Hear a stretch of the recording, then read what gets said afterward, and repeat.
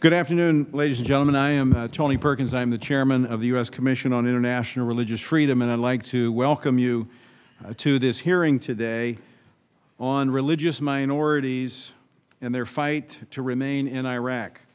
I would like to thank our distinguished witnesses for joining us today to offer their insight, their expertise, and their recommendations. And I would also like to thank Senator Joe Manchin and his office for securing this hearing room for us today and for their commitment to international religious freedom. Most in this room know that the U.S. Commission on International Religious Freedom, or USCIRF, is an independent, bipartisan U.S. government commission created in 1998 by the International Religious Freedom Act, or IRFA. The commission monitors the universal right to freedom of religion abroad using international standards to do so, and makes policy recommendations to Congress, to the President, and to the Secretary of State. Today, as we're gathered here for this hearing, we do so under the authority that is granted to USCIRF under the International Religious Freedom Act that gives us the authority to convene hearings. Now, over the past 2 decades, USCIRF has observed a strong correlation between religious freedom, social stability, security, development, and the consolidation of democracy. Conversely, the lack of religious freedom correlates with instability, increased security challenges, extremism, and a host of other social and political problems.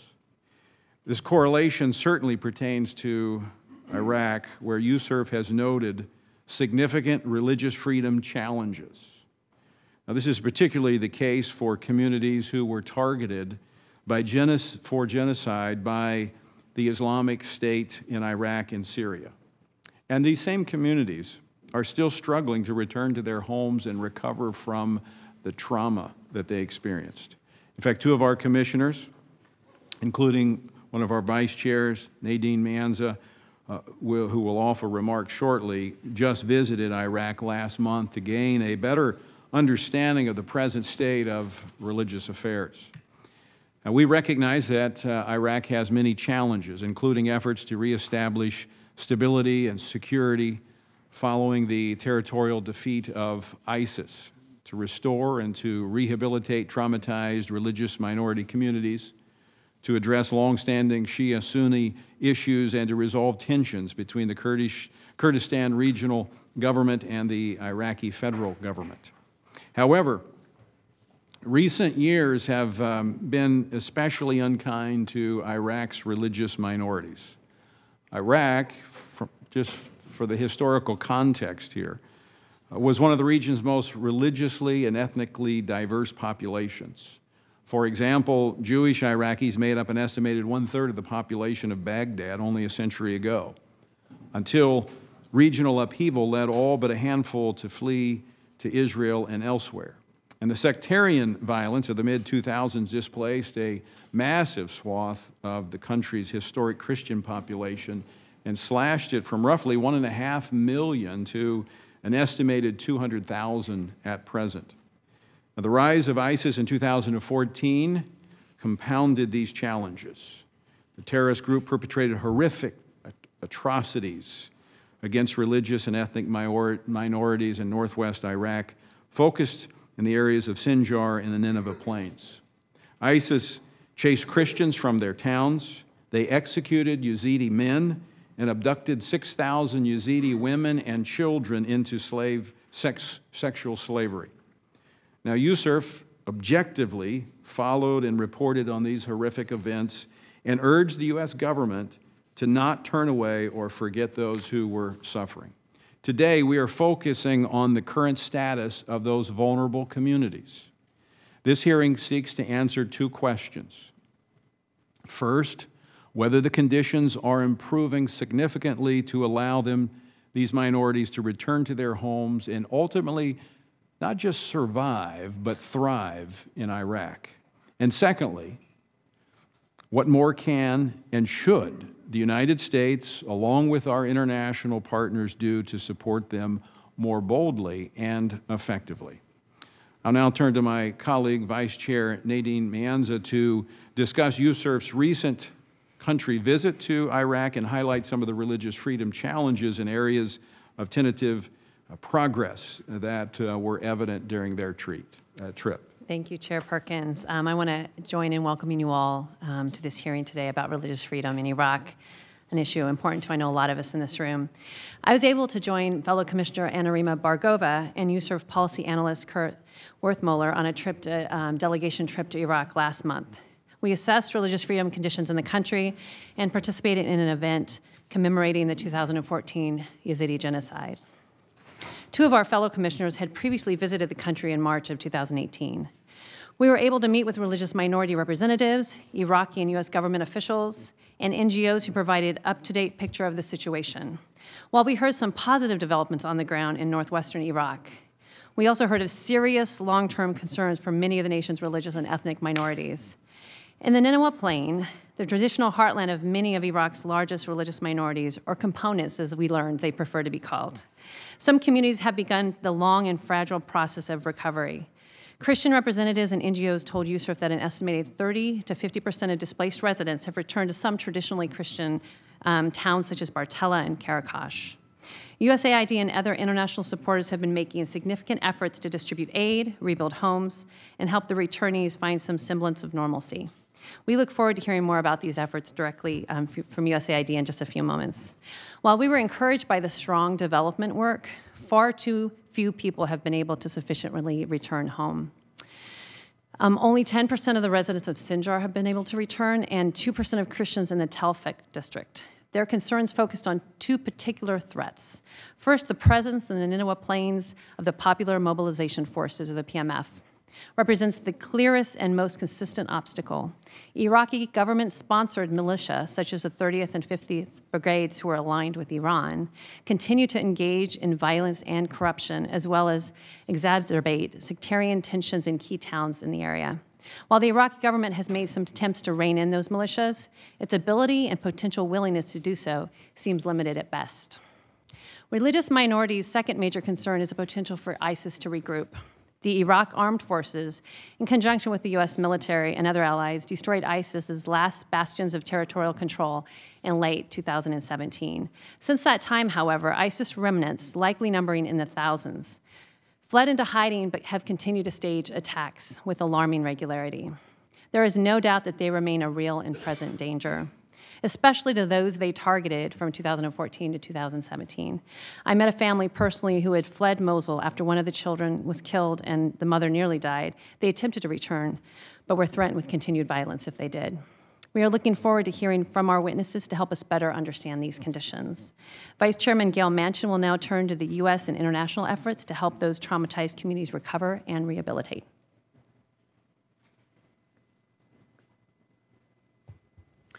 Thank you, Tony, Nadine, Gary. Good to see you. And thank each and every one of you very much for being here. Iraq's religious minorities, Christians, Yazidis, Mandayans, Kakakis, and others, are in particular need of international support to ensure they have a viable future in Iraq. Many members of those communities are now questioning whether there is any genuine sign of hope returning to safety and security in their homeland. It is up to us to do all we can to help improve conditions on the ground in Iraq to make it possible for them to stay. However, the tragic reality remains that many may choose to find permanent refuge elsewhere in the sadly growing diaspora of Iraq's religious and ethnic minorities. In hopes of preventing long-term disappearance of minorities from Iraq's diverse religious and ethnic landscape, the United States has taken some key steps over the last 2 years. The United States has devoted $380 million toward the relief and rehabilitation of northern Iraq's vulnerable minorities who suffered the most under ISIS, largely for distribution through the tireless work of USAID and its partner organizations. Congress passed House Resolution 390 in November 2018, also known as the Iraq and Syria Genocide Relief and Accountability Act, which President Trump signed into law last December.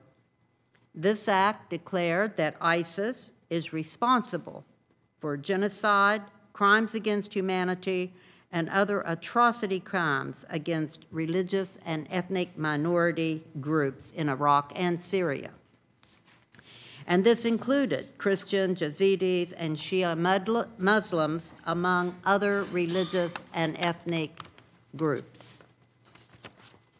It further directed U.S. policy to assist in meeting the humanitarian, stabilization, and recovery needs of those communities, as well as to support the efforts of government and non-governmental agencies to hold ISIS members accountable for all of the above. This afternoon, our primary objective is to follow up on the challenges that religious minorities have faced and to assess efforts to support them as they seek to return home, rebuild their communities, and recover from the traumatic experiences of their recent years. On behalf of USCIRF, I look forward to hearing the witnesses' testimony and recommendations, including the current state of return and reconstruction for those communities hardest hit by ISIS, the atrocities, and what the United States and Congress can do to enable them to return and remain as integral parts of Iraqi society. Thank you, and I now turn the chair back over to Tony Perkins. Thank you, Commissioner Manchin. And I do want to recognize one of our fellow commissioners, Gary Bauer, who's joining us today for this hearing as well. I would now like to turn to our first panel. First panel will include Hal Ferguson. Mr. Ferguson is USAID Senior Deputy Assistant Administrator of the Bureau for the Middle East, with a portfolio that includes Iraq, Syria, the West Bank, and Gaza. Mr. Ferguson also oversees the Middle East Bureau's effort to help religious and ethnic minorities in Iraq and Syria recover from the ISIS genocide and to promote religious freedom throughout the region. I do want to say that we are very appreciative of the work that USAID has done in that region in particular, and I know that you've worked closely with the Vice President in getting relief to many of the minority communities there. So thank you for being here today, and we look forward to your testimony. Thank you, sir. Chairman Perkins, members of the Commission, thank you for the opportunity to testify in the U.S. government's efforts to help victims of genocide perpetrated by the so-called Islamic State in Iraq and Syria. I would also like to thank the Commission for your continued efforts to highlight the plight of those persecuted for their beliefs, whether in Iraq, as we're discussing today, or in China, or in Burma, or elsewhere. The indispensable reporting and advocacy of your Commission are making the efforts of USAID stronger and better informed. Today, I'd like to talk about what we have done to respond to the ISIS genocide in northern Iraq and the remaining challenges that face us. As USAID Administrator Mark Green has emphasized during his travels to the region, the Trump administration is committed to ensuring that help reaches those most in need, including members of Iraq's ethnic and religious minorities.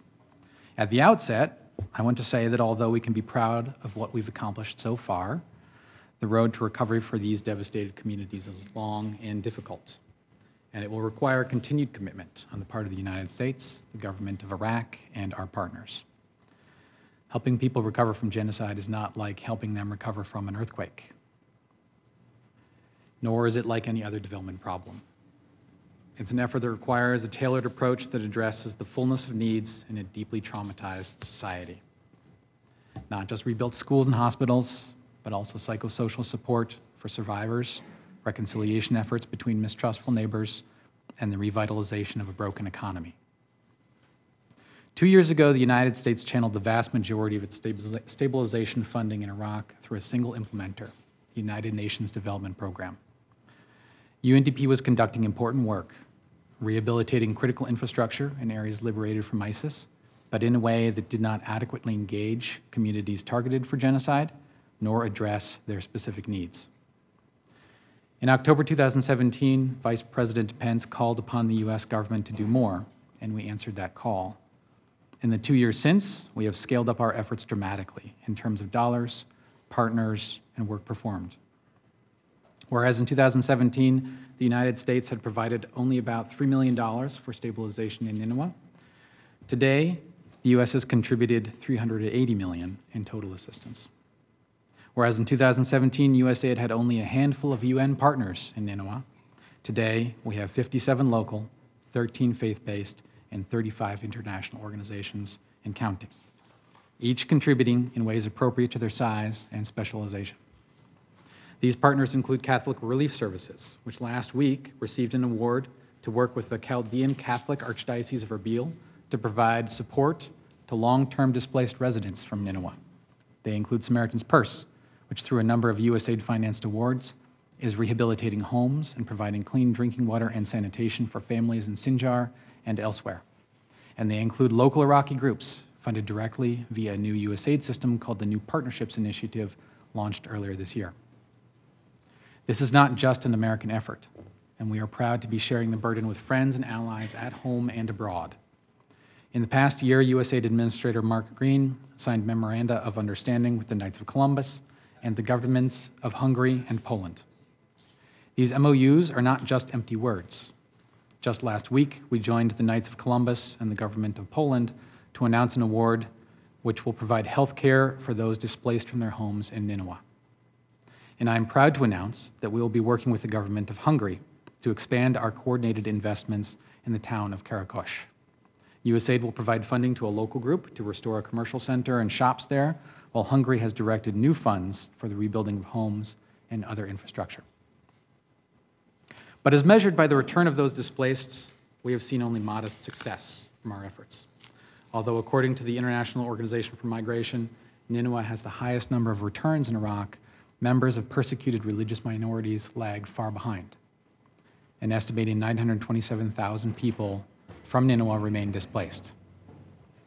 We are struggling against tectonic forces in Iraq, in which the ISIS genocide is only the latest atrocity contributing to the declining size of the country's religious and ethnic minority populations. Decades of government neglect and discriminatory policy in Iraq have marginalized these communities, and more than 15 years of almost constant sectarian strife have driven hundreds of thousands from their homes. Lack of security remains the primary barrier to returns.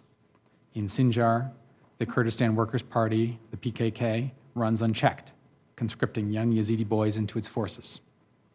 Elsewhere in Nineveh, the largest threat comes from Iranian-backed elements of the Popular Mobilization Forces, which continue to occupy swaths of the Nineveh plains long after ISIS's defeat. Militias such as the 30th and 50th Brigades have become part local mafia, part Iranian proxy. They terrorize those families brave enough to have returned, extort local businesses, and openly pledge allegiance to Iran. The U.S. government recently sanctioned the leaders of the 30th and 50th Brigades under the Global Magnitsky Act for their role in serious human rights abuses. But while the Iraqi government has pledged to rein in these militias, they continue to operate with impunity, with the authorities seemingly unable or unwilling to confront them. Just this week, we learned that the 30th Brigade has assumed the role of registering NGOs implementing U.S. projects in Nineveh, an unacceptable level of interference. Until the Iraqi government resolves these security concerns, we will continue to see limited returns in many parts of Nineveh. Administrator Green believes passionately in the commitment of the people of the United States to religious freedom, and he often talks about how supporting ethnic and religious pluralism is an inherent component of good development work. It is part of who we are as Americans, and we know it is part of what makes any society strong. This is why we remain committed to Iraq's historical diversity despite the many challenges we face. With this Commission's guidance and our own perseverance and the courage and faith of Iraq's mosaic of communities or components, we believe that we will succeed. Thank you. I look forward to the exchange. Thank you. Thank you, Mr. Ferguson, for your testimony. We do have I think our commissioners may have a few questions for you. I will begin you said there's been modest success in the returns. At this point in Iraq, after years of the United States being there and massive investment of both resources and lives, how do we measure success? So the objective of the United States government, of our administration, is for people to return home. And in that way, we will be able to reverse the effects of the genocide committed by ISIS. And we've had some modest success. There are those towns where, as was described in the opening statements of the Commission, there have been returns. Teleskov, where the Hungarians have been very successful in rebuilding infrastructure, homes, and other efforts there. Many people have returned home. Karakosh is another place where, because of comparatively good security, people can return home. And yet, as we've all discussed, Sinjar, Batnaya, other places are blocked because of security. So our definition of success remains people feeling secure and satisfied to return home on their own terms. And that success is blocked currently, largely due to security concerns in the Nineveh Plains and in Sinjar. And those security concerns go back to the state-sponsored militias, in part. In part, yes. Not exclusively. As I mentioned, the PKK, of course, is a significant force in Sinjar, a designated terrorist organization, which we need to take seriously as well. As was mentioned in the opening statements, ISIS remains a concern. And as I said, the ISIS genocide was only the latest atrocity. And I think people who remain displaced are indeed fearful that either ISIS will come back or some other group. But I do want to particularly emphasize the PMF. They are formally part of the Iraqi security apparatus now and should be formally controlled by the Iraqi government. And yet, in places like Batnaya, Bartella, and elsewhere, they're able to act with impunity. Just to get, before I pass this off to my other commissioners, how many Yazidis currently remain in these refugee camps that have not been able to return to their home? What kind of percentages are we talking about? According to IOM, there are approximately 120, 150,000 Yazidis remaining in IDP camps. That contrasts with about 61,000 Yazidis who have returned home to Sinjar. So the majority remain in camps. The majority remain in camps. And Sinjar remains highly insecure and with significant development problems still. Great. Thank you again. It was being in Iraq and seeing the work on the ground and listening to the NGOs meeting with USAID and hearing the work was actually really encouraging for us. So thank you for all the work you're doing in Iraq. So I wanted to just ask a question about the Iraqi government-sponsored militias. Who is paying them, and how do they get their orders, and how does that work? Thank you for the question. It is a complex response or answer to that question. So formally, they're part of the Iraqi government security apparatus. And indeed, salaries are paid and they flow from the Iraqi government. And so theoretically, they answer to the Iraqi government. The Popular Mobilization Committee, the PMC, is responsible for all individual militias. However, first of all, the United States is not satisfied with the command and control of these individual militias, and not just in Nineveh, I should note, but throughout the country, especially in Anbar, where they are also parasitic on the local population in many instances. So not only are we satisfied with the command and control by the Iraqi government, but as we all know, many PMF units also answer to Iran. The 30th and the 50th Brigade, we believe, are strongly affiliated with Iran. They openly announce their affiliation and their responsiveness to Iran. They put up posters of the supreme leader at the entrances to towns. And so it is clear to us that many of these units, the 30th and the 50th, I would highlight, maintain, shall we say, pretty limited loyalty to the Iraqi state, even though they are formally part of that security apparatus.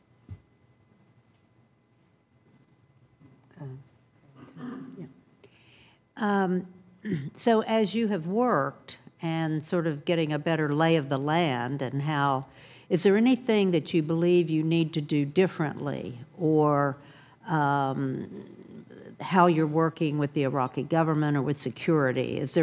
Are you seeing things that you may be able to do differently? Thank you, ma'am, for the question. In terms of the security situation and working with the Iraqi government, I want to say that USAID and indeed the U.S. Embassy have strong working relationships with the Iraqi government. And we, serious security considerations aside, which afflict not only Nineveh, but of course Baghdad and our own embassy compound, we do see the Iraqi government as a partner in this effort. And so I'm satisfied with that partnership, and I would not propose necessarily that we change our approach from USAID's perspective, nor from the embassy's. As I've mentioned before, we expect more from the Iraqi government as far as security is concerned, and not just in Nineveh. They need to take their responsibilities not only for providing security to our personnel in the country seriously, but they need to take care of their own citizens in Nineveh and elsewhere. Beyond that, in terms of what we could do better or differently going forward, I think this is an important question which I'd like to explore a little further with your indulgence. We've changed a lot of how we do our work over the last year and a half, and we intend to continue doing so. The diversity of partnerships that we have today is an important part of what makes our work successful, and we intend to continue zeroing in further on local partnerships. These are people who live on the ground and know what the needs are and can do that work best. We plan on expanding those partnerships and do not intend to let up on our assistance in Nineveh. Finally, and I'll add just one more thing, I want to talk about the importance of communication. Prior to 2017, and indeed, in fact, earlier in 2018, we had very little branding of our work. Very few people knew what USAID was doing, what the United States government was doing to help in Iraq, and not just in Nineveh, but throughout. And in summer of last year, we reversed that. We overhauled our branding and marketing policy, and not only are all projects going forward marked with USAID brand and logo, but retroactively we went back and branded everything we had done. And so a school that had been rehabilitated in Hamdaniya a year previously now has the USAID brand on it. And now we understand that you can drive through parts of Nineveh Plains from Karakosh up to Bartala and see nothing but USAID logos everywhere you go. We think this is an important aspect of our work. We're not doing this just to rebuild these towns. People need to know that we're helping them rebuild their towns. Thank you. I was really struck by your comments about the militias and how the Iraq-Iran situation works out, with Iran paying them and their loyalty. Right, Iraq paying them and their loyalty to Iran.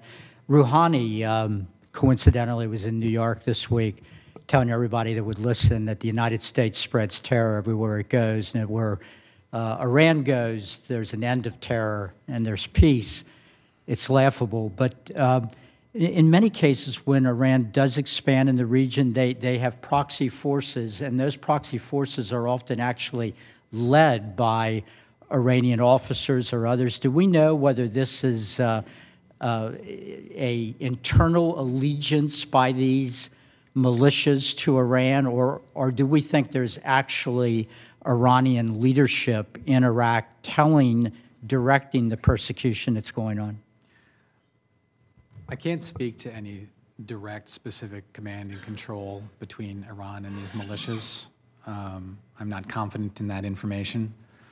But it is evident, and not just in Nineveh again, that many of these militias do respond to Iranian instigation or direction one way or the other. The rockets that went into the embassy compound a couple of nights ago were not fired by the Iraqi army, right?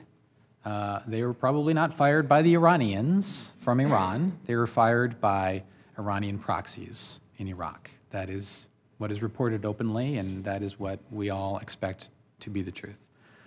And that gives you an idea of the reach of the Islamic Republic in Iraq right now. It's extremely troubling, and it is a large part of what has caused our government to take the security situation very seriously there and to draw down our personnel so as to limit our exposure to that clear and present danger of those proxies. Thank you. When we were in Iraq, we understood the implications of the drawdown, what that meant. There were so few Americans now in the embassy working. I was curious how many people USAID has in Iraq and how the drawdown has affected your work in terms of working with partner management and engaging with your partners. Thank you, ma'am. This is an important matter to discuss. We have about 8 people on the ground currently, give or take, on a given week with travel in and out. And that is split between Baghdad and Erbil. That is under the current ordered departure, right? So the ordered departure is what currently limits our staffing footprint on the ground. It is our expectation that the ordered departure can last through into November. But there is also an ongoing review of our longer-term posture and footprint there, not just USAID, but State Department and all agencies within that embassy. I can't speak to the ultimate conclusion of that posture review. That is ongoing, and State Department is in the lead. But it would not be surprising to me, certainly, if we wind up with a pretty low number of people on the ground. As you just heard me say, the security concerns there are real, and I do not expect them to go away. What that means for USAID's work is that we need to be creative and diligent in attempting to further the mission that is asked of us and is important, both in the north of the country and throughout Iraq, while accepting a certain amount of risk given our lack of presence there. We rely very heavily on third-party monitors who are able to travel throughout Iraq more easily than we can, and who survey every site, every activity where we conduct work, and send reports back to make sure that it's being conducted as expected. We've received no reports from any of our implementers that they've in any serious way been inhibited by current low USAID people on the ground. And in fact, the work continues unhindered, which we're very proud of, and is a testament to the dedication and courage of our partners. Both the locals, the internationals, faith-based, all of them are very brave people doing important work. And so the limitation of our footprint going forward is troubling, and I don't want to dismiss that. I don't want to lessen that. It's a problem. It's a big problem for our work. And it comes with risk in terms of oversight, in terms of guidance and strategy, in terms of adequate programming. But that limited footprint exists for a reason, and that does not take away the mission that we must accomplish there. All right, Mr. Ferguson, I do have another question. I know with the Middle East being in your portfolio, this should be a piece of cake to you to appear before USCIRF today. We're friendly. I do want to ask a question, though. As I understand, elections have been called for this spring, I think in April. But as I appreciate it, and please correct me if I'm wrong, that in order to vote in these elections, everyone will have to return home. And when you have, populations that are still in refugee camps, you have populations that cannot return for security and safety reasons. I mean, how are you going to have a free, fair election? Thank you. This is a considerable concern to us. There are a lot of people who are still displaced, and not just from Nineveh. That country is not healed. People are still moving about. And the requirement for people to vote at home is a severe problem and will cause distortions in results, especially for these elections which are at the provincial level. These are not national level elections. These are elections for the Nineveh Provincial Council, elections for the Anbar Provincial Council. And so if you've got a large proportion of the population in Nineveh, which is dispersed and unable to vote adequately, this is a significant problem.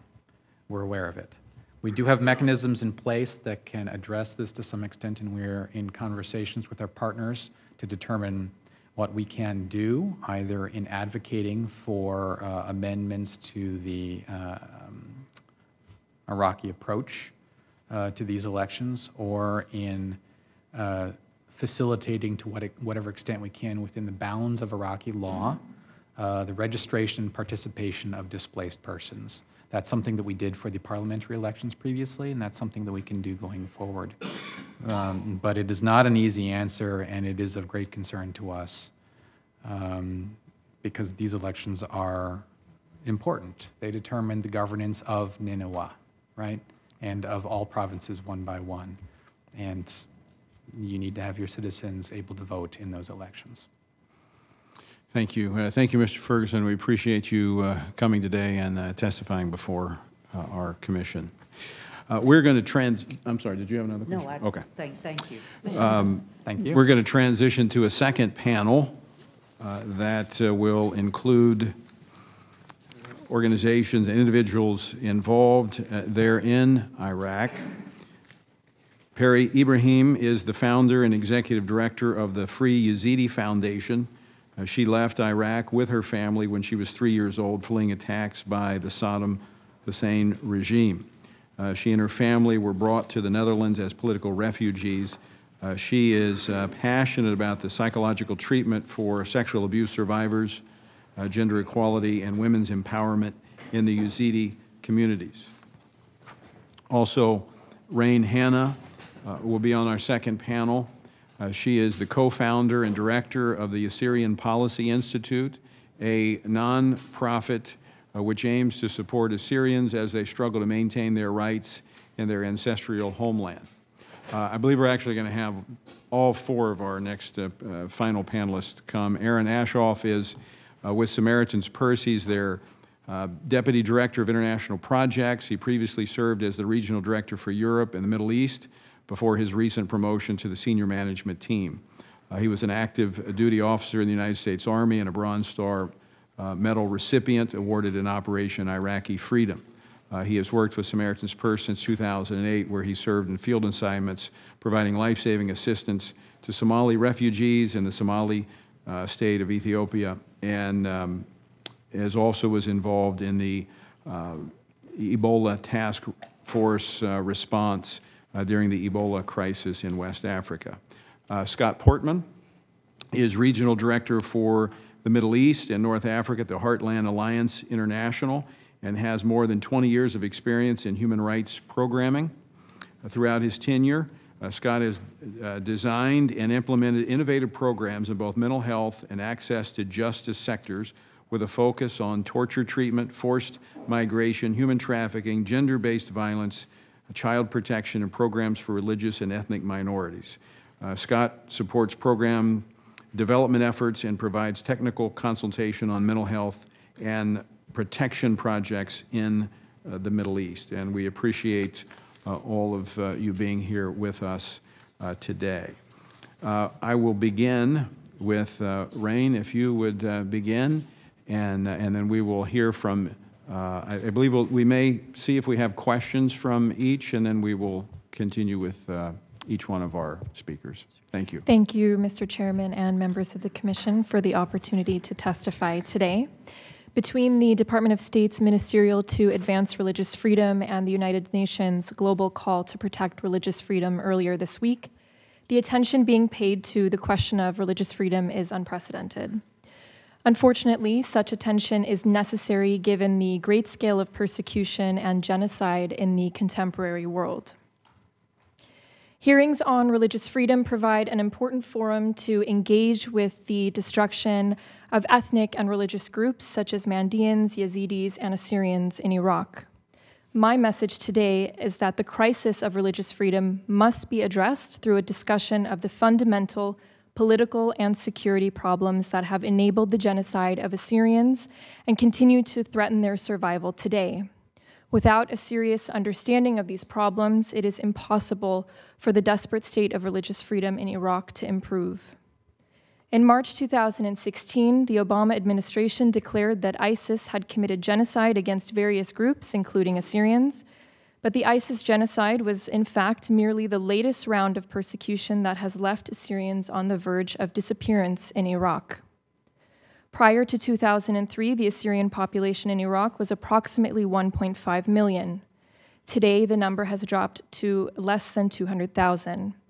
Assyrians have endured profound discrimination and targeted violence, both for their Christian faith as well as their distinct ethnic identity, rooted in the ancient history of Iraq. The unequal degree of suffering experienced by Iraq's marginalized communities is a reflection of political and security policies that have completely failed them. Based on the current realities and trends, the most likely outcome for Assyrians in Iraq is that they will disappear entirely. The good news, however, is that it is not too late to act, and the policies necessary for Assyrians to survive are clear and actionable. Since 2003, Assyrians have sought to form a self-administered province in the Nineveh Plain, their ancestral homeland, in accordance with Article 125 of the Iraqi Constitution. This effort only became more crucial as Baghdad and other places were emptied of Assyrians targeted by violence. The advancement of this policy, however, has consistently been undermined by the negligence of the Iraqi government, as well as interference from the Kurdistan regional government, which included the Peshmerga's unilateral expansion into the Nineveh Plain. These factors have eroded the capacity of Assyrians to achieve and secure conditions of real equality in their homeland. The Nineveh Plain's official designation as disputed territory comes at the expense of Assyrians, Yazidis, and other marginalized communities who have historically inhabited these areas.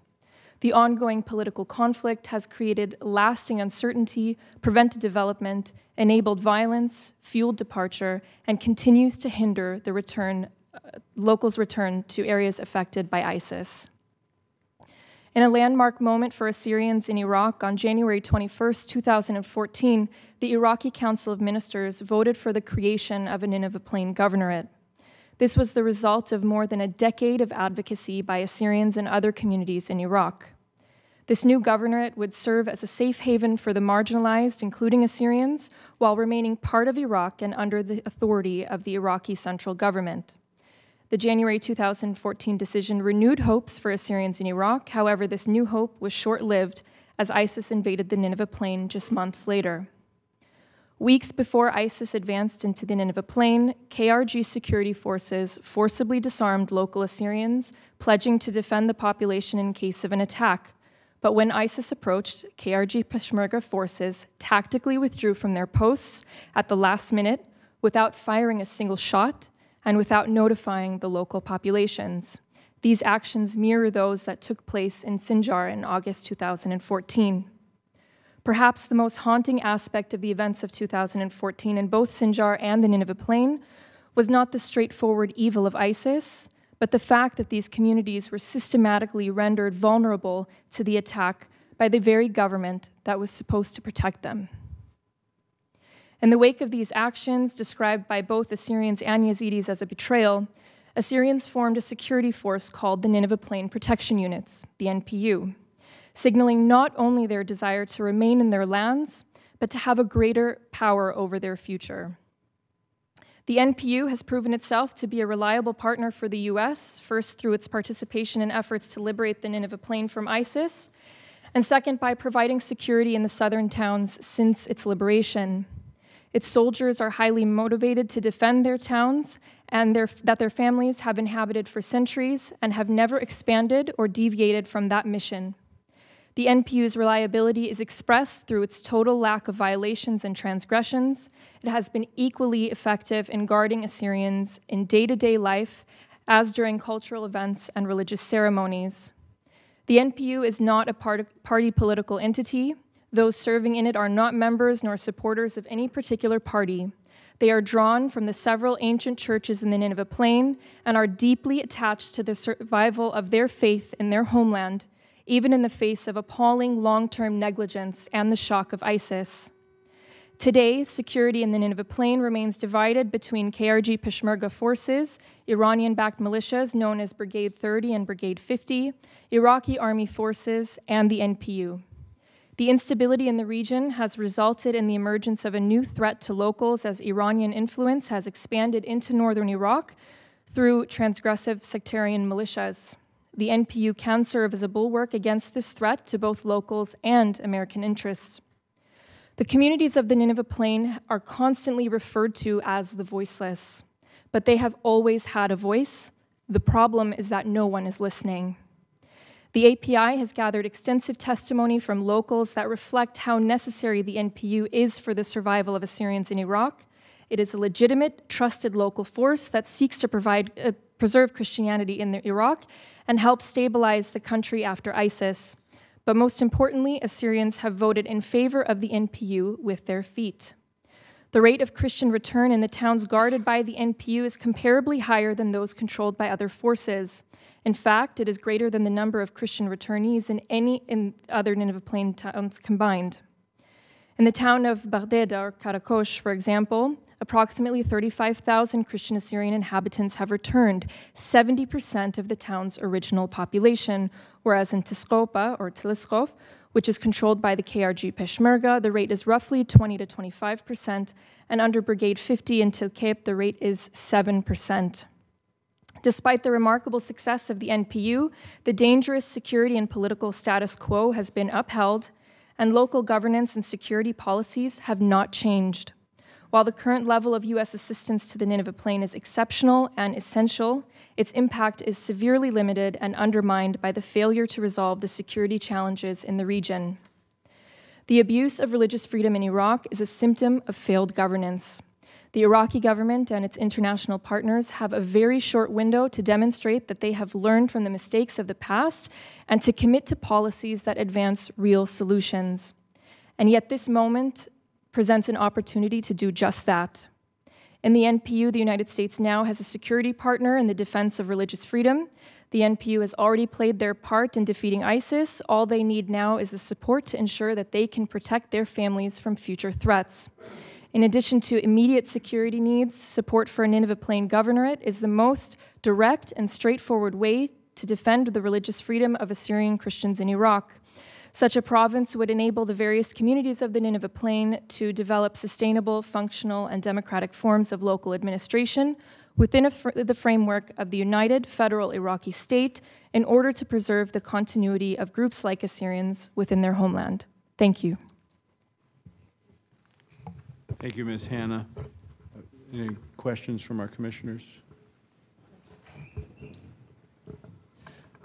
If you'll just remain, we may have questions at the end. Ms. Ibrahim? Thank you.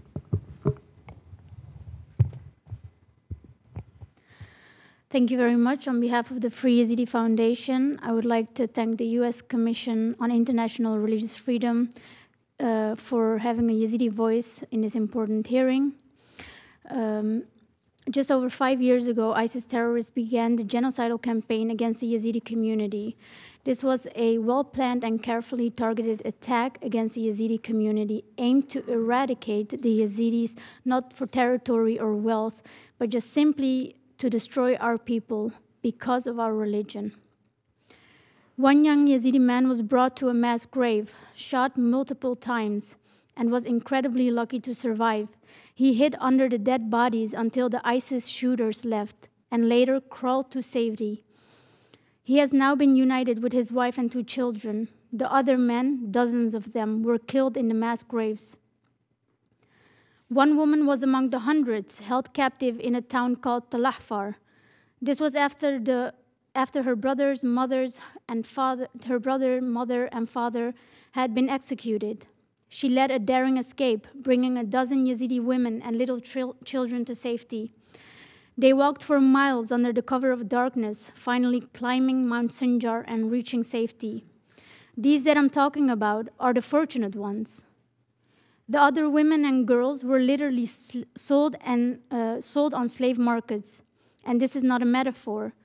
Until the fall of the ISIS caliphate, Yazidis were literally brought to physical slave markets where ISIS members would buy and sell human beings at negotiated prices. Slave markets in the 21st century. There were judges to approve the sale of human beings, documents to catalog ownership and price, and paperwork to ensure the business of selling our women and girls. I'm saying this to convey the systematic and organized nature of the sexual violence that was perpetrated, a fundamental part of the ISIS genocide against Yazidis. There has not been a single indictment anywhere in the world for those actions. The Yazidi community is grateful to the United States for its forceful voice and its commitment of resources in support of the Yazidis and other religious minorities in Iraq. I believe Yazidis are well aware of the programs and the efforts from the US government to pay close attention to the future, if any, for religious minorities in Iraq. The purpose of this hearing is not to look backward, but to see how to best respond to the needs of our communities. In this regard, it must be understood that the causes that brought forth ISIS still remain: discrimination, ignorance, and hatred against the Yazidis and other religious minorities. There were already serious multifaceted problems facing the Yazidis before the ISIS attacks. The fall of ISIS caliphate does not eliminate those root causes and the dangers that continue to face the Yazidis. In response to these pressing and, in fact, existential threats to the Yazidi community in Iraq, Yazidis must be empowered, informed, and supported to attain sustainability and stand on our own feet. Yazidis must not become dependent on aid or on any government. We therefore urge the United States and all donors to ensure that the tools, the skills, and education for Yazidis are included as fundamental aspects of assistance. We have 5 areas of concerns. These are of great importance for sustainability and, in fact, the survival of the Yazidi community in Iraq. We believe that these priorities that merit special attention, particularly in terms of resources and attention from policymakers. One of them is opportunity for education and employment. On an individual level, on the ground, we know that many families struggle to find work, ensure education for their children, and shape a dignified future. Yazidis have always been the last in Iraq to receive any opportunities. At the most basic level, more must be done to ensure that Yazidis have the education, skills, and chances to govern their own lives on a daily basis. Our adults must get better chances for jobs, and our children absolutely must have fair chances for basic and university education. I do not believe that any progress is possible for Yazidis in Iraq without this. Yazidis will not survive in Iraq through subsistence, farming, and outdated ways of living. We must have the chance to join the modern economy. One of the things that was discussed today is the second point, and that's security. One of the fundamental goals of US assistance is to help minorities like Yazidis to return to their areas of origin. When we speak to Yazidis in the internally displaced camps, there is always one primary reason for not returning, and that is security. This is not to say that Shingal is in conflict all the time, but for families to return, there must be reliable, non-discriminatory, and sustained security for our people every single day. Most families simply do not believe this. In that sense, assistance must be designed very carefully. Return must be voluntarily and safe, and we must not lure minorities back into dangerous situations with promises that could put their safety at risk.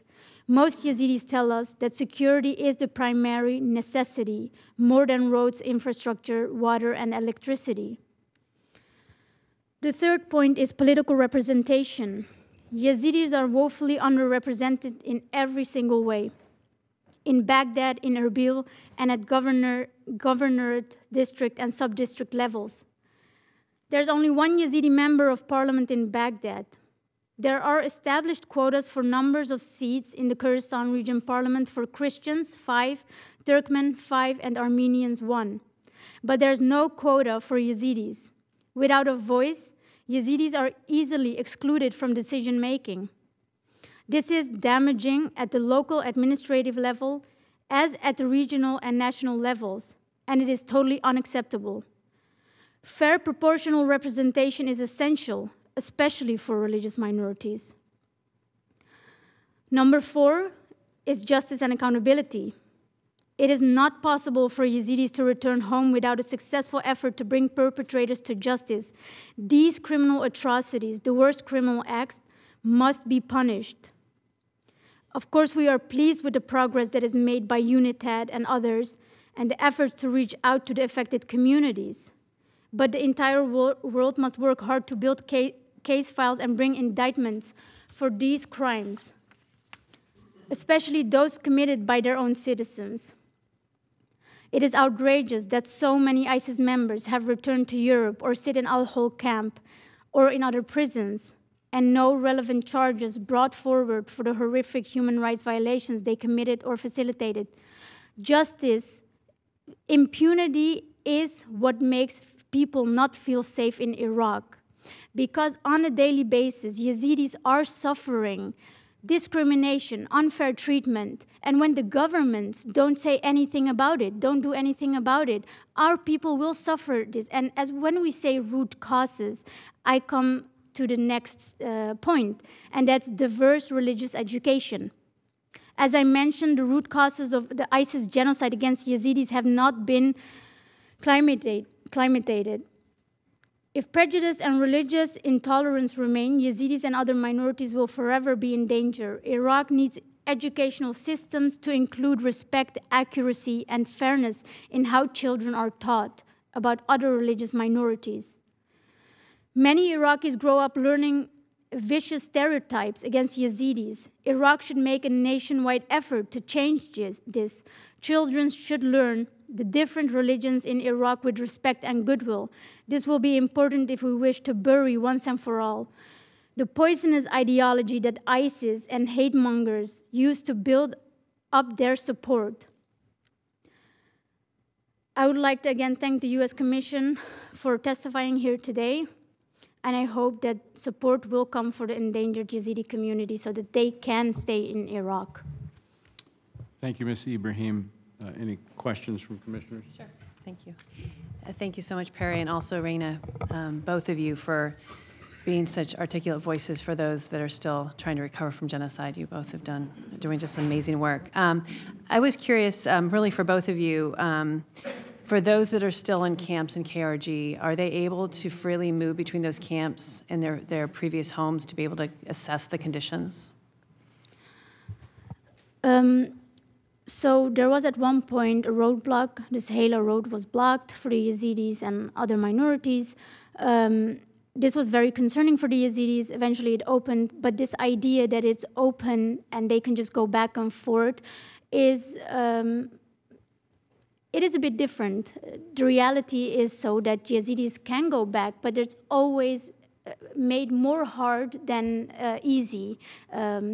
I mean, you have to go through a lot of checkpoints, and every checkpoint is another discussion, and every checkpoint another question of what are you doing here and what are you coming to do? And yes, even our staff comes and goes, and they do assessments of whether we can go back and work, but still, till today, we did not make the decision of doing that because it's not easy for us, and even for the Yazidi community to just go back and forth. And when we talk about Yazidis that have returned, very honest, some Yazidis have returned that were displaced, but they are basically displaced in the areas that are not called their home. They are in towns surrounded by the mountain, and they are living there as internally displaced people.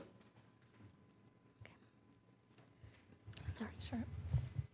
I will echo Pari's statements.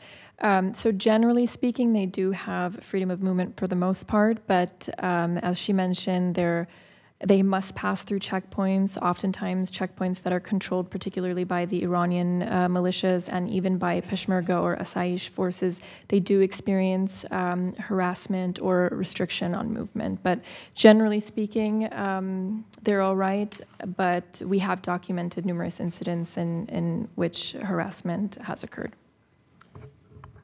Just a question regarding the Syrian, the Chaldean, and the Yazidi communities. I'll ask both of you. Is the confidence in the Iraqi government growing, or are you losing? And I know this is an opinion because I'm asking you to speak for communities, but or is that confidence waning in the Iraqi government? I think for the Yazidi communities, when we look at the situation of like after more than 5 years being displaced in Iraq, we always say like if there is a chance that we're on the agenda, we are probably the last point on the agenda to be discussed and how our future would look like. And if I look back at Iraq, the way it used to be and how it is now, my grandparents had Jewish people who were their friends, and my mother speaks Aramaic because she had Christian friends. Everyone has left. All her friends had left. She left. And now what we see from our community, because there is no trust in the Kurdish government, in the Iraqi government to do anything for the Yazidi community, to remain in Iraq safe and secure and have a good future and hopes, I think the Yazidis are all looking forward to go and resettle elsewhere. And that's a huge problem. Why am I saying that? We do not want Lalish, our holy site, to be lost and our lands to be given to others because we are not there anymore. But this is the situation. No one has trust in any of the governments that are there. Absolutely. And it's very similar for the Assyrian Christian community. I would say, particularly in the aftermath of ISIS, and even more so now, there's a complete lack of confidence in the authorities at both the federal and regional level, and even at the local level. In the sub-district councils, there is not a feeling of adequate representation or legitimate representation, and they don't feel that they are a priority for any side. And unfortunately, that's been demonstrated by the continued exodus of Assyrians from all parts of Iraq. Can I add one thing? I would like to add that, like, when we talk about the government and different levels, I mean, on a daily basis, to feel safe and secure, you should feel that you're able to go outside and say, "I am a Yazidi," without anyone attacking you. What anyone says in their homes, etc., not my problem. But why can my people, the Yazidis and the Christians, not say that? Why are they afraid to show who they are? Because they're constantly targeted. If I was a Yazidi in Iraq and I had a complaint, to who do I go? Do I go to the Peshmergas who are listening to their government? And if I complain about something that happened to me, unfair treatment, is that really going to government officials about how I was treated, the unfair treatment of a Yazidi person? And that is the key problem. Thank you. Thank you very much. We want to shift our second panel focus here now to our non-governmental organizations and partners that are working on the ground there to assist. And I'll turn first to Mr. Ashoff, who is with Samaritan's Purse. Samaritan's Purse has been a great partner over the United States. We appreciate the work that you're doing there in the Middle East, and I look forward to your testimony. Thank you, Commissioner Perkins. Fellow commissioners, panelists, we're glad to be here to speak on this issue. Thank you, Perry, for what you shared. We care about the situation of the Yazidis and the other minorities of northern Iraq. In summer 2014, the Islamic State aggressively and brutally took over large portions of Iraq. As mentioned, in August of that year, they invaded Sinjar, kidnapping and killing thousands of Yazidi men, women, boys, and girls. Those who could fled to Sinjar Mountain for protection. They were surrounded by ISIS, trapped without food or water, facing death. Our teams on the ground saw the need and worked with the Iraqi government to help airlift supplies, winter clothes, blankets, shoes, to these families by helicopter. Some Yazidis escaped, many did not, some by foot, by night, by airlift. Families were separated irreversibly traumatized by what they faced and would face at the hands of ISIS. Understanding some of these effects of the atrocities they suffered, we set up assistance at DeHook for families unable to return home, including training in carpentry for heads of households, art therapy for children, professional trauma counseling to women who'd been trafficked, and a medical clinic. When conflict escalated again in Mosul in 2016, Samaritan's Purse established an emergency field hospital just miles from the front lines. We wanted to provide life-saving care to thousands of civilians and combatants who were affected by the conflict. With most of the Nineveh Plains liberated in 2017, Samaritan's Purse shifted its focus to rebuilding and revitalizing the areas from which internally displaced people had fled. Since 2015, we've served over 750,000 people, returnees, IDPs of the Nineveh Governorate and Sinjar, with food, health, nutrition, shelter, psychosocial support, livelihoods, water, sanitation, and hygiene. The ethnic and religious minorities of Nineveh were included in this assistance. We began to learn a lot more about them at that point. Generally, we work with the group in the greatest need, so at that point it was anyone affected. But when we looked at our post-conflict strategy, we realized it was actually the Yazidis, the Christians, and the other minorities that seemed most at risk. Why they were at greater risk? They were marginalized and persecuted before the Islamic State came. They were victims of genocide at the hands of the Islamic State, and those who survived were forced out of their homelands. We wanted to understand the extent of the damage and what barriers faced their return. To accomplish that, Samaritan's Purse conducted 2 large-scale assessments of the minority communities in Nineveh and Sinjar in 2017 and 2019. In 2017, we just wanted to understand the damage. We wanted to understand who returned. We wanted to understand the barriers. In 2019, we actually wanted to understand what was going on in the hearts and heads of the people who had returned or who had not. What did they think of their future? Was there hope? Would they return? Did they want to? What were the fears that they had at that time? We learned a lot, and I'm glad we asked and interacted with thousands of the minority community members. What we heard again and again was that they wanted to return and they wanted to stay. They wanted to rebuild their lives. They felt a strong sense of identity and belonging to this land, their historic homelands in Nineveh and in Sinjar. The greatest barriers to return, Perez mentioned a number of them, but we found similarities between Nineveh and Sinjar. Certainly security was at the top of that list. Secondly was many had destroyed or damaged homes. Third, they needed economic opportunity. And again, these were similar in both locations. The exact order was a little bit different. Well informed by the voices and concerns of these communities, we focused post-conflict assistance to address the core barriers. To date, we've partnered with Christian, minority Muslim, and Yazidi homeowners to rebuild over 1,000 homes, largely in Nineveh, but now extending into Sinjar. We plan to work with these communities to repair many more homes, primarily in Sinjar next year. We'll shift west to those communities in force. One widowed Christian homeowner and her family fled the Nineveh Plains with just the clothes on their back. 3 years later, when her sons braved booby traps to discover the status of their home, they found it destroyed.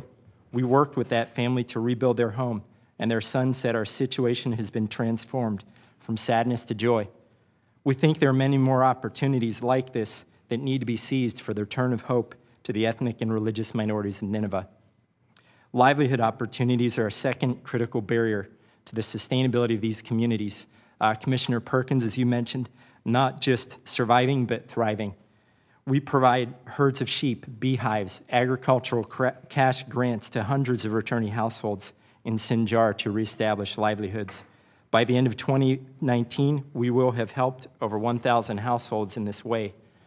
In addition, we rehabilitated an irrigation system on the Al-Zab River that services more than 15 communities and benefits an estimated 16,000 people, Turkmen, Kakai, and the Muslim minority included. Great needs remain, particularly in areas like Sinjar District, which have seen relatively low rates of return. Desperate to come back, we found Yazidis traveling up to 3 hours at great personal risk and expense to find out if they can be helped. Financial need prevents them from moving back, But with home or hope of a job and certainly security, we believe many would return. Similarly, in eastern Nineveh, some smaller minority villages remain completely destroyed. In early 2018, the number of returnees in Iraq roughly equaled the number of IDPs. Today, returning numbers are triple that of IDPs. This encouraging shift underscores the reality that Iraq is recovering, thanks to the concerted effort of the international community and the U.S. in particular. Aid is reaching these communities. However, the work is not done. That's been stated by everyone. To ensure their long-term survival in Iraq, Christian, Yazidi, and other religious minorities need a commitment, a strong commitment, that the U.S. and international partners will stay engaged in the coming years. There cannot be Iraq fatigue. We need to promote restoration efforts and religious freedom. This commitment would reassure them that they have a future in the nation of their birth. Rebuilding will take time. There's a safety in numbers as well as a sense of shared identity and belonging, but timing is critical. We must reach those still displaced as they make decisions about whether they will have a viable future in Iraq or if they will seek asylum elsewhere. The minority communities must have a stronger incentive to return than to leave. An unflinching, resolute, and vocal commitment from the U.S. government and the international community to stand with these communities will help them to continue to fight to remain in Iraq. Thank you. Thank you, Mr. Ashlow. I appreciate those comments. We will go now to Mr. Portman. Mr. Portman, thank you for being here today, and thank you for the work that you've done for a long time on behalf of human rights, and we're grateful for you being here today, and look forward to your testimony. Thank you to the Commissioner, to the Commission's chairs and the co-chairs for holding this hearing today and for your remarks and advocacy. Heartland Alliance International has been active in Iraq since 2004. Our work is concentrated in the area of protection, legal protection for displaced persons and refugees, treatment and prevention of torture and enforced disappearance, gender rights, human trafficking, mental health, ethnic and religious minority rights. Following the defeat of the Islamic State and with the support of USAID, Heartland Alliance International is working in partnership with YASDA, the Alliance for Iraqi Minorities, Hammurabi, and the Iraqi Healthcare Access Organization to provide comprehensive services for survivors of severe human rights violations from ethnic and religious minority communities in the Mosul Plains and Sinjar. When I refer to ethnic and religious minorities, it's important to remember that these communities, Yazidis, Christians, Sabaeans, and others, are minorities only with respect to their population size, not with respect to their historical and cultural importance, or the right to call themselves Iraqis and demand full rights as Iraqi citizens. Indeed, these ancient communities are essential to Iraqi identity and history, not just for the minority communities themselves, but for all Iraqis. Iraq, and particularly Nineveh Governorate, was historically one of the most ethnically and religiously diverse regions in the entire Middle East. And it's laudable that USAID and the world community is trying to preserve that. Although general security and economic conditions have improved since ISIL was defeated in Mosul in 2016, many challenges remain that impede return and risk full recovery of these communities. As everybody's mentioned, security is primary among them. The Islamic State actually remains a threat in Sinjar, in part due to its proximity to Syria and communities in the south of Sinjar, such as Ba'aj, in which part of the population retains sustained support for the Islamic State. There was a couple of raids, even in July, that we had to suspend operations very briefly because of some raids by Islamic State fighters. So it's not just the PMF that are security issues. Actually, the Islamic State is as well. The Christian communities in the Nineveh Plains are at less immediate risk for a resurgence of the Islamic State for various geographic factors, but it's accurate to say that almost all Iraqis fear the return of the Islamic State and fear a return of terrorism. And this is particularly a concern farther south in Qiara and parts of Kirkuk Governorate, where we also operate. Christian communities in the Nineveh Plains do continue to report harassment from both PMF forces and supporters of the Kurdish political parties, both of whom are in competition over land and economic resources, and ultimately over political control of the area. This is part of the disputed territories, and some of the same political tension that exists in Kirkuk, with a different cast of characters, exists as well in the Nineveh Plains. They're considered to be disputed territories. And the major powers, the Kurdish forces and the central Iraqi government and the militias that are aligned with the central government are in conflict over who's going to eventually rule this area. We have received reports of PMF forces impeding freedom of mobility from some community members, including by restricting import and export of commercial materials and agricultural produce from some of the towns in the Nineveh Plains. I did want to say something about PMF Unit 30, the Liwa Shabak. And maybe it's a little bit nuanced, but I do want to say that the Shabak themselves are a minority and were subjected to horrendous violence by the Islamic State. And they are subject to being manipulated by outside forces, including Iran. But when we talk about the Shabak community, it's important to remember that the horrendous level of trauma that they went through. And our program, in fact, does serve some Shabak survivors of extreme human rights violations by the Islamic State. The solution here is sustained diplomatic pressure and work with the Iraqi government to reach a sustainable solution that recognizes the Shabak's rights as minorities and the Christians' rights as minorities, and doesn't allow one community, to take advantage of outside forces and outside money to overwhelm another one. PMF 50, the Kataib Babiliyan, the one by Rayyan al-Kildani, is another matter. They're much more, I think, dangerous in the long term, and I do believe that they are very closely aligned with Iran. And they have caused a lot of trouble in Tel Keif. I think it's accurate to say that the lack of return in Tel Keif and some of the population, some of the hopefully not permanent demographic changes really can be attributed to some of these militias, particularly this one. I think it was appropriate for the U.S. to put them on the terrorism list. We have not had run-ins with them, but we do risk. We are working in Tel Keif on unrelated work, unrelated to this USAID project, and have had some issues with them. I wanted to talk about housing, land, and property a little bit. Communities, not only do they need some control over the jurisdiction, we've talked about the jurisdictional issues, about an autonomous area for the Christians in the Nineveh Plains, but beyond that, people just simply need title to their land. They need secure control over the land. And religious and ethnic minority communities are under severe sustained pressure over access to that land. First is the myth of abandoned land. A lot of people are moving into land, particularly in the Christian communities, because the members of the Christian communities remain in Erbil or displaced, and people are taking advantage of that, even though the land title should remain with the Christian families themselves. To the point where the governor of Mosul proposed a housing development on Christian land south of Baghdida, and claiming that the land was abandoned. It wasn't abandoned, it's Christian land. Now this land, I should also say about the Nineveh Plains, is that this is probably the premier agricultural land in all of Iraq. It gets consistently good harvests by rain-fed agriculture. It's famous for sesame and wheat. And the land is actually very valuable, particularly as other parts of Iraq experience climate change and dry up. This is especially the case in Sinjar. There's a lot of pressure moving northward and a lot of pressure on occupying some of these premier agricultural lands that have traditionally been held by minorities, either the Christian or Yazidi community. There have been some innovative approaches to securing land tenure. The TAPU office, the Land Registration Office, is not well functioning yet, and it's subject to political pressure.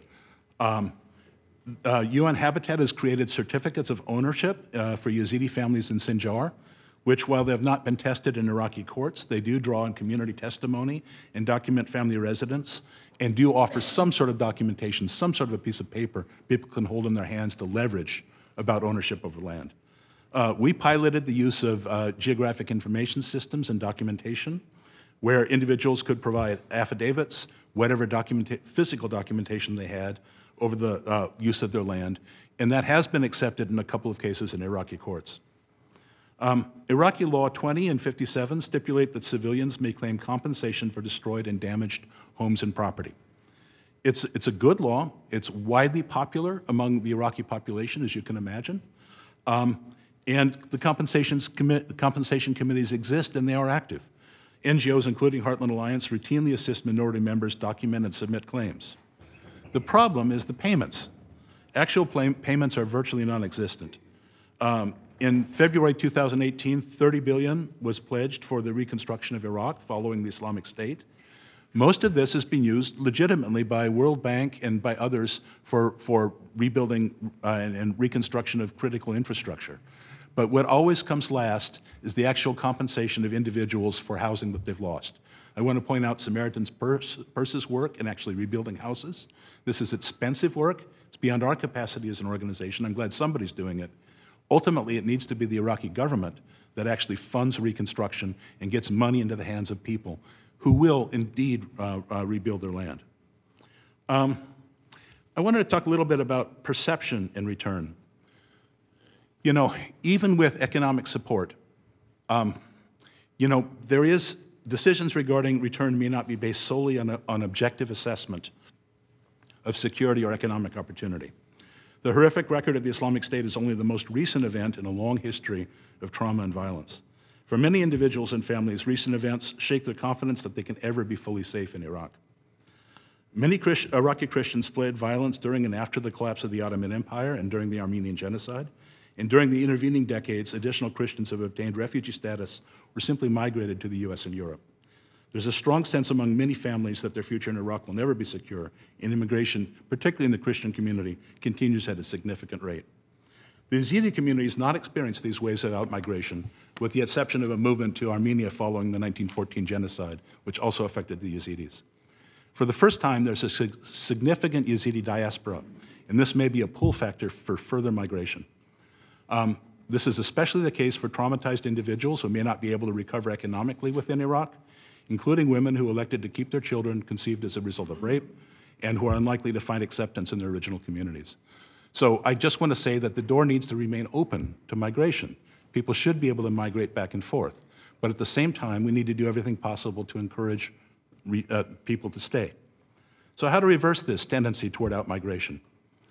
Well, first off, I hardly need to mention it, but continued engagement and support by USAID and by the US government, and continued assurance, security assistance to the Iraqi government to assure that the Islamic State doesn't return is essential. I think everybody here, all the panelists agree that continued US engagement is essential. But another issue is that the ethnic and religious minority communities need justice. They need real justice. There needs to be trials of ISIS perpetrators. And the problem right now is that perpetrators of these horrific crimes are being tried for crimes against the state. They're being tried for membership in the Islamic State. They're not being tried for rape. They're not being tried for murder. They're not being tried for mass killings. And so there's really a need to shift the trials of the ISIL perpetrators away from simple membership in ISIL to focus on those that committed the atrocities and to try them for those atrocities with the voices of the minority communities. I want to point out the good work of the Free Yazidi Foundation in that regard. I'm not at liberty to talk at length about it, but we're working on a few cases together. And for sure they get this and they understand this and have been essential in this effort.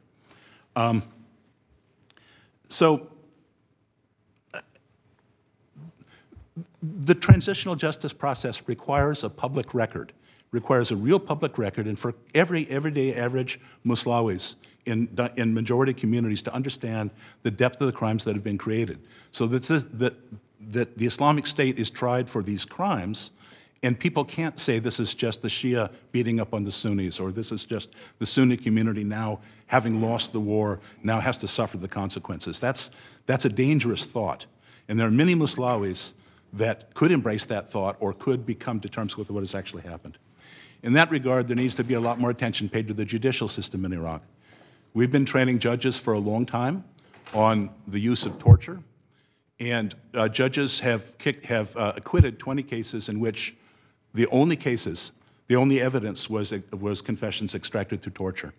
The High Court of Cassation has reversed those and returned them to the courts again. But I guess my point is, you don't just need to torture a confession out of somebody when there's so much evidence in Iraq. Why not go after that real evidence? Why just torture somebody until they agree that they're Islamic State and then shotgun them through an inadequate legal system?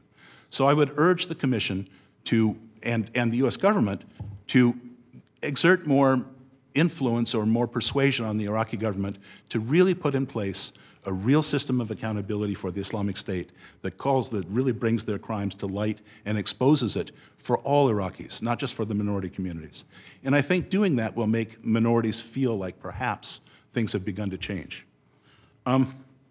I just wanted to close by saying to recognize the resilience of the minority communities in Iraq. In 1914, the Armenian genocide, many people fled Diyarbakir and Turkey, what's now Turkey, and fled to Sinjar, where they sought assistance from the Yazidi community who protected them on Sinjar Mountain. There's sort of echoes now in Sinjar Mountain being a site of protection during the Islamic State as well. That bond has lasted over the years between the Yazidi and Christian community. I found myself in a hospital in Geneva in 1984, and the person that came to visit me was a woman who had walked out of Diyarbakir in 1914. And they're all gone now. But hearing those stories, I had never thought that I would eventually come across this again. But I think it's worth reflecting that the Armenian community continues, the Assyrian community continues, and the Yazidi community continues, and that there have been these waves of persecution, and that we need to recognize the inherent resilience in these communities, even if there's population changes, and even if some of the lands they traditionally occupied, they may not be able to get to return to. Thank you. Thank you, Mr. Portman. Very, very helpful. We are almost at the conclusion of our hearing. Commissioner Manchin had to catch a flight, and since her husband arranged the room at 4 o'clock, the lights and microphone go off. But with that in mind, I'm going to ask Mr. Bauer. Commissioner Bauer has a question he would like to ask, and then Commissioner Manchin will make a final statement, and I will close this out. Raina, you obviously know the history of Christians in Iraq more than I do. I believe it's true that in the Bible, the nation that's mentioned most often is Israel. The second nation that's mentioned most often by other names, obviously, is Iraq. The patriarchs all trace their roots back there. I think the whole book of Esther takes place there. Daniel was in the lion's den there, which it sounds like where Christians and other minorities are today. If you could talk to all the Christians in America at one point, what would you say to them about what they ought to be doing and how much they ought to care about what's happening to their fellow believers in Iraq? Sure. So I think, as I mentioned in my testimony, the attention to religious freedom is really unprecedented. And I think that with the increasing awareness, obviously we've seen unprecedented amounts of aid and attention to the issues impacting these ancient Christian communities. So what I would say is please stay informed. And, you know, a lot of the issues that are impacting these communities are not necessarily headlines. They don't make the news that often. So please find ways that you can stay informed about the real issues that they're facing, and find any way that you can potentially support them and help preserve Christianity in its birthplace. Thanks. We do have just a few minutes. Wanted to say to both you, Aaron, Ms. Marison first, as well as Scott, you with Heartland, I was able to meet both of your folks on the ground in Baghdad and was just blown away by the work you both have done with the rebuilding of homes and the transitional justice, the land right issues, so many of these legal issues that your team has been able to dive into has really bolstered the religious minority community and helped them to be able to advocate. So thank you for that. You know, we keep coming down to security. So many good things are happening, but it's hard for people to come back. In particular, with your experience with your folks on the ground, I'd love to hear, what the ideal security framework would look like, and how could we move towards that? Obviously we know the militias are a problem, but I'd be curious to hear what your recommendations would be that things the U.S. government could do now. Either one of you, Aaron or Scott. Well, that'll be a long conversation, yes. And I don't want to take up too and much. You can also present some more information in writing that could help inform our recommendations. That's. I absolutely would like to do that. Did you want to add anything? You know, I talked to our teams this morning and asked them a similar question. and I think we'd like to think more on it. One thing they did mention is, in spite of the complex security environment that's constantly changing, that one thing that's important is the fight for access to these communities. That we found one thing in the midst of it is to keep teams out there of humanitarian actors who can be out there and speak towards what they see, and it does offer some semblance in the midst of a security picture that's not complete or static. So we will think more on that and share our reflections on it with you. Well, thank you very much. I want to thank all of our witnesses today. I do want to thank you, Mr. Portman, Mr. Ashoff, for the work that Samaritan's Purse and Heartland does. It's just a representation of many of the NGOs that are out there, but if I can take just a moment to say, I also think it reflects what is good about America and that we help those in need. So thank you for the work that you do there in Iraq, and thank you for taking time to be here today. Your testimony is very enlightening. We do look forward to a follow-up on that. In addition, we have received other written testimony that is in line with the testimony we heard here today, and I want to thank you, Ms. Hanna and Ms. Ibrahim, for being here today, for bringing your perspectives, and this is a part of the role of our commission, is to give voice to these issues so they're not forgotten, because we believe, and I believe it is the policy of this administration, and understanding that diversity brings stability to Iraq, and Iraq brings stability to the Middle East, and that's why it is important, and we want to get this right. I think what we've heard here today, and what we've heard read in the written testimony that has been submitted by others, is that security is at the top of the concerns, that economic opportunity follows right behind that. But I think we have to understand that economic opportunity is not going to come without security. I think the international community sees that in terms of their willingness to invest in Iraq to make it a sustainable country where it is not looking for foreign aid, but rather it is able to stand on its own. It is a country full of resources. It is a country that's filled with rich history, and that's where I think America wants to see it go. But religious freedom is intertwined with this. What we heard today and what we have seen is that the U.S. government is doing a lot. And USAID is on the ground helping meet the humanitarian needs, helping with the infrastructure, partnering with the NGOs that are meeting the needs. And then we've also seen and heard that the minority communities are committed to remaining in their homeland if they can. Everyone's doing their part. The only void we see is on behalf of the Iraqi government. And I believe that our recommendation, and we formalized as we review all of the data, is that the Iraqi government needs to use its influence to be a partner, a full partner in this. And we look forward to being able to finalize recommendations to the administration on how we can ensure that Iraq does, in fact, have religious freedom, political representation, economic development, and security.